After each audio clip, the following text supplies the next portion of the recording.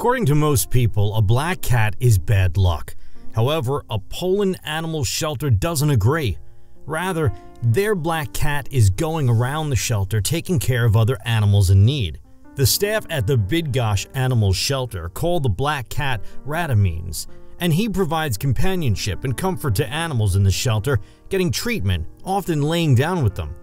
He may not be therapeutically effective, but does offer comfort and assurance to animals in pain. Rademenes was once a patient that lived in the animal shelter.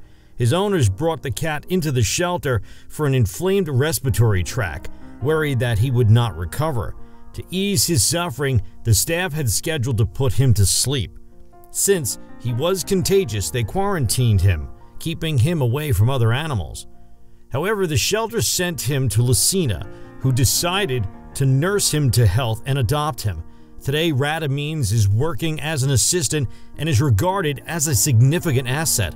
Lucina thinks the cat knew he was on borrowed time and turned things around for himself. He comforts patients during surgery, often cleaning their ears. He often cuddles with other animals, sleeps with them, and pays great attention to animals who are suffering.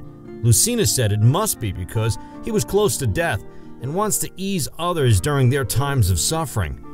Karen Patrick, a Canadian vet in Poland, went and saw Rademenes after news of the cat went viral. Karen said she was surprised by the cat's demeanor when she first came in.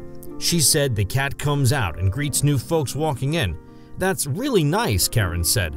Rademenes even has his own Facebook page that details his patients' care duties and is filled with stories and pictures of animals the cat takes care of.